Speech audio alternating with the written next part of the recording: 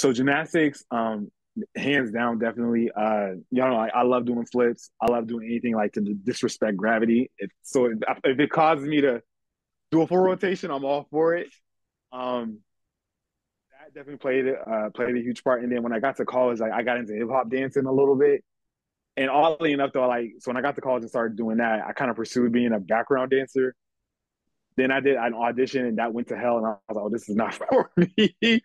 But I'm grateful for that part of the like my background because it helps me incorporate musicality when I am pole dancing and making my routines. What is your favorite style of pole? Initially, it was power poling. Power pole will always be like my first love. But I think like probably about like 2.5 years ago, I started getting into like low flow.